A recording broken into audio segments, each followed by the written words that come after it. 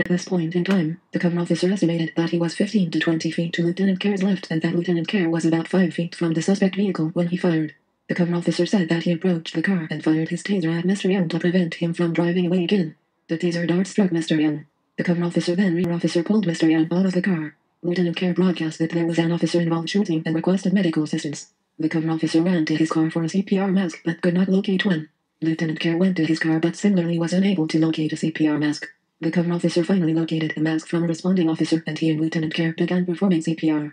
Paramedics had access to Mr. Young immediately upon their arrival. Mr. Young was pronounced dead at the scene. Review and Disciplinary Process Training Division reviewed the training analysis in this case was comprehensive and critical of Lieutenant Kerr's tactical decision-making.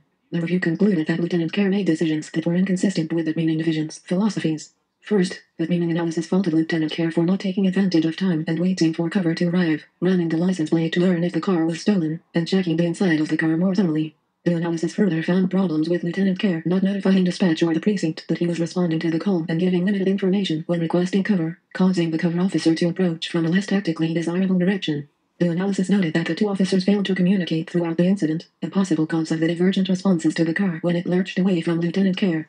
The training division review opined that Lieutenant Kerr was tunnel-visioned on the car and may not have obtained a good view of the area around the car. As a result, Lieutenant Kerr ceded the opportunity to locate potential positions of cover and concealment and identify escape routes if tactical retreat became necessary. In addition, analysis noted that Lieutenant Kerr failed to identify himself as an officer when he contacted the driver of the car. The analysis concluded that Mr. Young may not have known that Lieutenant Kerr was an officer because Mr. Young was asleep or passed out when Lieutenant Kerr first contacted him. The emergency lights of Lieutenant 25 Kerr's car were not visible to Mr. Young, and Lieutenant Kerr's headlights and spotlight probably flooded Mr. Young's vehicle from the rear, potentially blinding him. The training analysis also examined the cover officer's use of the taser and concluded it was consistent with the PPP policy at the time. The policy authorized taser use to overcome physical resistance, which included attempts to flee such as Mr. Young's driving away. While the training analysis noted that a request for and provision of medical assistance was timely, it also criticized both on-scene officers for lack of familiarity with their equipment, as neither officer was able to locate a CPR mask in his car. Finally, the review recommended that the training division should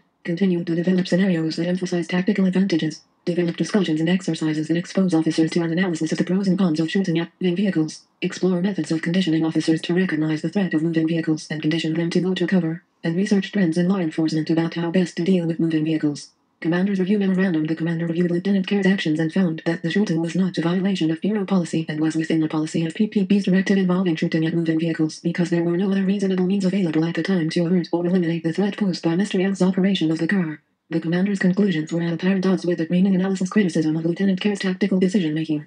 Assistant Chief Memorandum. Assistant Chief Linnie Burke handwrote a subsequent notation indicating that she concurred with the commander's finding. Lieutenant Kerr's use of deadly force was within policy but controverted the commander's findings as to Lieutenant Kerr's performance and found that his actions and decisions were not consistent with PPP training. 26 Use of Force Review Board. The Use of Force Review Board concluded that Lieutenant Kerr's use of deadly force was justified. The board, however, sustained unsatisfactory performance allegations relating to a number of decisions that Lieutenant Kerr made prior to the use of deadly force. The board also concluded that Lieutenant Kerr violated the Bureau's shooting at moving vehicle directive, that Lieutenant Kerr's actions were precipitating factors in the use of deadly force. Voting members of the review board recommended various levels of discipline from 2 weeks without pay to demotion, with the consensus being a 4-week suspension. Chief of Police Rosie Sizer accepted the board's consensus recommendation and referred the case to the mayor with a recommended 4-week suspension. Mayor's decision. The police commissioner, a position then held by the mayor, is the final decision-maker in disciplinary matters involving PPP members. In this case, Mayor Tom Potter, had been the chief of the police bureau 14 years earlier, determined that Lieutenant Kerr's performance warranted termination from the bureau. In the pre-disciplinary letter to Lieutenant Kerr, the mayor wrote that Kerr's decision to use deadly force was not at issue, but that he was being terminated because of his poor judgment, decision-making leading up to the decision to use deadly force. The letter of proposed termination and internal affairs materials were released to the media before either Lieutenant Kerr, the union president, had seen the letter. Lieutenant Kerr and his representative met with the mayor for a due process meeting, after which the mayor issued his final decision to terminate Lieutenant Kerr on August 16, 2007. Arbitrator's decision. Pursuant to the current post-discipline process, the Portland Police Commanding Officers Association filed a grievance on Lieutenant Kerr's behalf, alleging that Lieutenant Kerr's termination was without just cause. When the dispute was not resolved at lower levels of the grievance procedure, the union, on behalf of Lieutenant Kerr, advanced the case to arbitration. In addition to challenging the finding that Lieutenant Kerr's decision-making and performance violated bureau policy, the union also alleged the city had violated the collective bargaining agreement, CBA, which required that discipline be handled in a way that was least likely to embarrass the commanding 27 officer but for other employees or the public.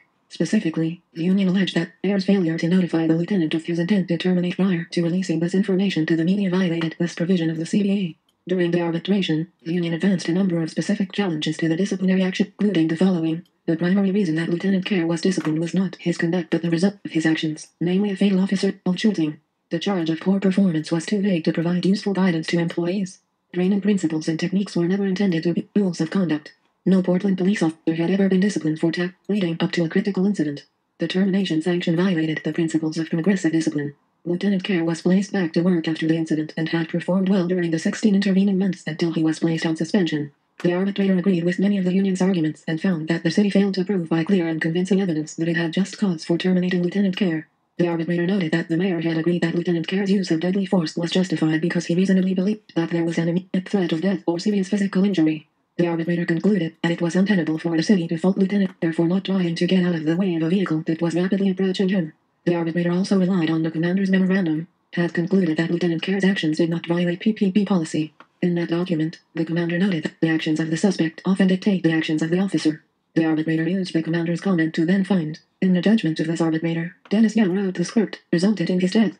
The arbitrator concluded that when Mr. Young made the choice to put the car in gear, set in force a new set of circumstances independent of any prior conduct by Lieutenant Kerr, found that Young's attempt to escape from the scene in order to avoid arrest by setting his vehicle in motion must be evaluated as a separate sequence of events. 28. Once Young coupled the decision-making of Lieutenant Kerr prior to the shooting from the shooting itself, arbitrator agreed that Lieutenant Kerr's decision-making prior to the time the car was set in motion was inconsistent with PPP policies, training, and